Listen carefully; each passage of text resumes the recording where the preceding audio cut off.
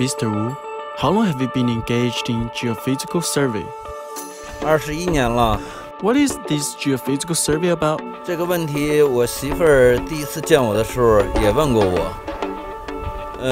我们的主要是给地球做 CT。Geophysical survey is the first step in oil and gas exploration.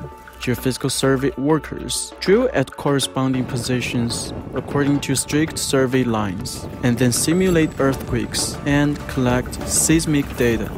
Through this data, researchers can clearly see the rock structure on the ground and judge where oil or natural gas is buried. However, the Taklimakan Desert has a changeable climate and frequent sandstorms. It is relatively calm only from October to March of the following year. In order to race against the wind and time, the surveyors have to work against the clock.